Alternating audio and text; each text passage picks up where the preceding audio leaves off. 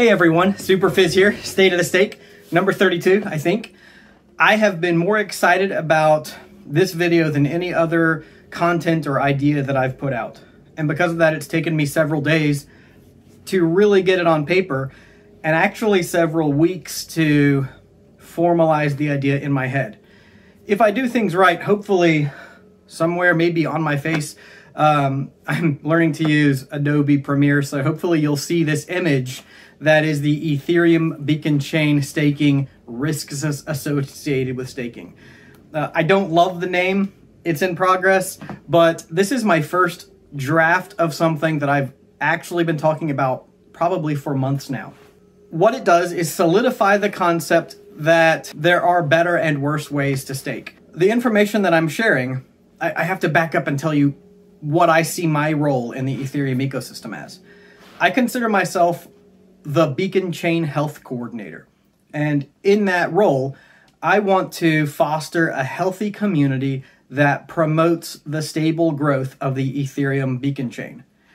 If you listen carefully to that, my goal is not to promote individual users. My goal is not to make sure that users make the most money.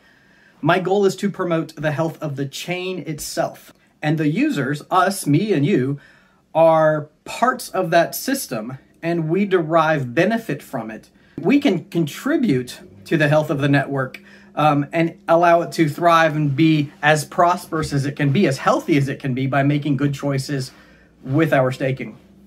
And that kind of brings me to what we're looking at today. I'm a man of caveats. Let me caveat that by saying that I've shared this with a lot of people. Not all of the people I've shared this with like it. Some people feel like it reduces complex concepts to something that oversimplifies. I accept that feedback. I accept that some people do not find this to be a good choice. However, I feel that the benefits outweigh the costs. And with that, I know that many people are going to come from Twitter or the internet and they're going to be like, oh, that doesn't work because it's not scaled correctly, or this should be here or that should be there. This is a qualitative list of staking opportunities that benefit both the user and the chain. So if I were benefiting one or the other, it might look different, but I'm benefiting the user and the chain. Let's go down the list really quickly. Green is solo staking. If you can solo stake, you should, really. And you'll find Nimbus at the top of the solo staking list. And while I say that it's unranked, between you and me, I'll tell you that there is kind of a ranking to it. And that ranking is what I call the perceived minority of each client. And right now, we believe that Nimbus has the least market share.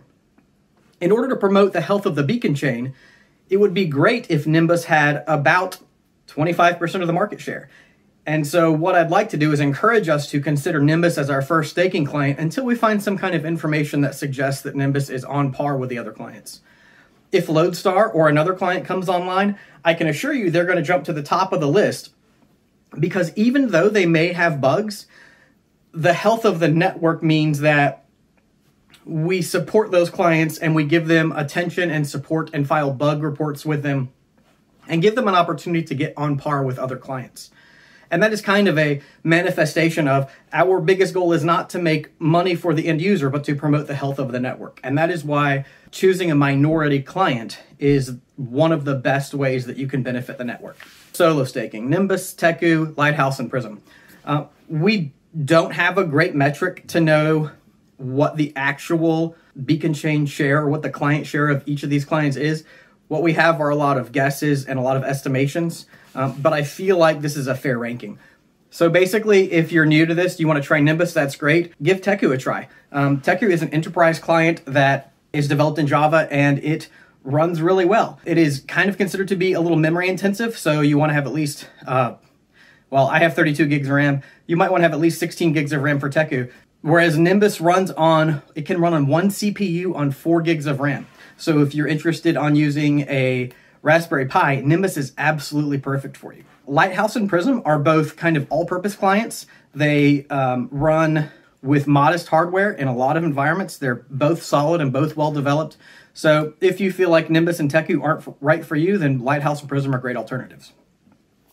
All of that to say that solo staking should be the priority. If you have 32 Ether, if you know how to turn a computer on, even if you consider using an Avado system or a DApp node system, those are great. Solo staking is the priority if you can do that. I recognize that not everyone can solo stake. That's okay. If you still have 32 Ether and you cannot run a machine to stake, then there are also a couple of options for you. And these are in yellow. They are Blocks Staking and Staked US. There are other services that offer kind of a similar solution. The benefit here is that they do not hold your seed phrase or your private key. You actually give them a validator key. Well, let's correct this. In Blocks Staking, they are a remote signer. You run a client on your computer that connects to a remote beacon chain to sign transactions.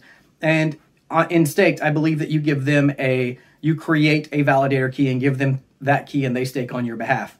But you keep the private key. While those aren't the same security standard as solo staking, they are still a very high standard. Now, all of these solutions, all of the top 6 solutions require that you have at least 32 Ether. And it's time to recognize that not everyone has 32 Ether, but they still want to stake. And so the best solution for not having 32 Ether, but still wanting to stake, are non-custodial pools. Many of you know that none of them exist yet. They just aren't here. I do know they're coming very soon.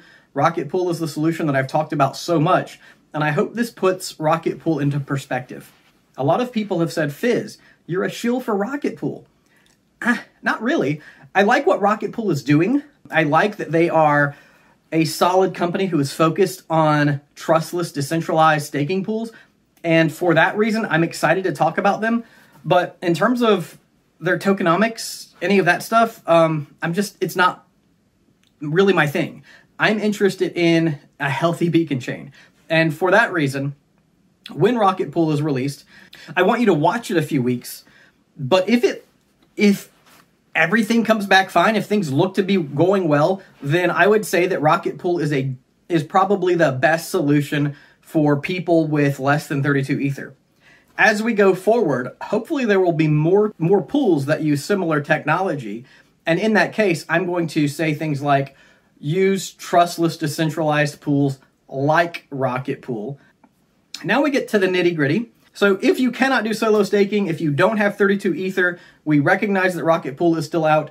Now is when we get into the hesitancy area. These are things that I do not like to recommend yet. And if you've heard me speak before, I will say, if you can't solo stake right now, the best thing you can do is just wait. And again, the best thing you can do is just wait. We have a committee called the Ethereum Due Diligence Committee. It's a group of people who have sent questionnaires to staking pools. They've collected a lot of information. And right now, actually, they're in the process of sorting through that information. When they finish sorting through that information, they'll be able to rank those pools kind of on the same red, yellow, and green light system. It may be a different system, but whatever their data is, it will fit into this block. And so let's say a custodial pool is top-notch. Well, it's still not going to be better than solo staking. It's still not going to be better than something like Blocks or Staked Pool where you hold the keys and it's a trustless system. Please keep in mind that pools are not preferred solutions, but that doesn't make them wrong. There are going to be good pools. And if it is the only thing that works for you, then by all means, please participate and use a good pool. That's what we're looking for. At the bottom of this list are centralized exchange staking.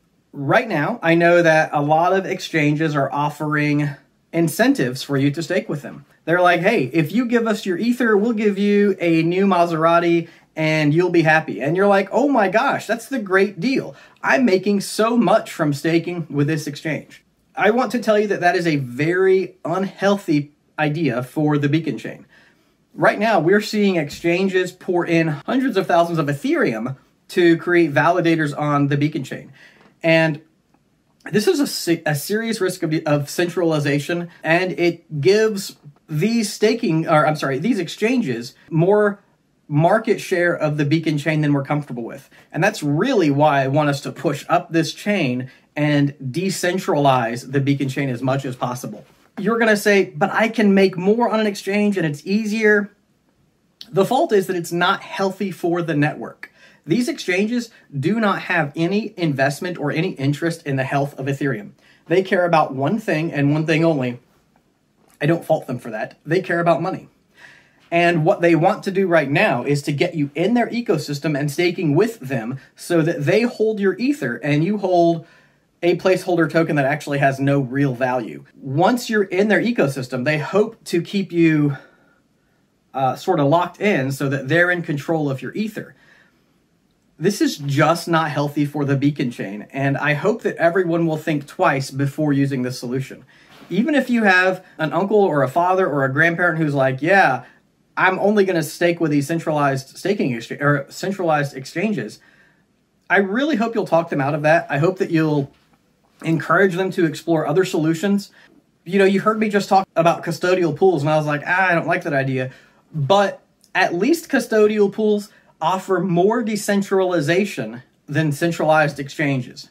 What would not be healthy for the Beacon Chain is if, let's say there were 4 big exchanges, if they controlled 66% of the Beacon Chain together, it would be anti-fragile. Now, I don't think they're going to collude. I don't think anything bad is going to happen. But as the Beacon Chain health coordinator, I want to prevent that scenario. And as an Ethereum holder, it's in your best interest to prevent that scenario. So I hope you'll work with me to do that. Now, this data is for December 2020, and my intention is to continue developing and improving this. I really hope you'll add suggestions and let me know kind of what I've missed or what you think I could do better. One of the things I'm not going to do is kind of pump something I don't believe in. I talk about the things that I believe are right. You get the honest fizz every time I talk, whether or not you like it. While my intention is not to be at odds with something like centralized staking where I'm saying don't do that, I have accounts at 3 of 4 of those places, and I'm happy to use them. They're just not right for staking. While they may be great companies, and while some of these pools may be fantastic, I want you to use your own due diligence and kind of keep in mind the health of the Beacon Chain as you're staking. So I hope this worked out. I'm going to go try and edit this and hopefully stick this somewhere on the screen. I don't know if I'll figure it out, but I appreciate your time, and I hope that this guide provides you some useful information. One of the things I struggle with, if you watch this and don't apply this knowledge, it's all for naught. So if you have 32 Ether and you were about to put it into a centralized exchange, but you suddenly realized why it matters and you go with a solo staking route instead, then I really feel like this is worth the effort. And I hope that works for you. Thanks for your time. Have a great day.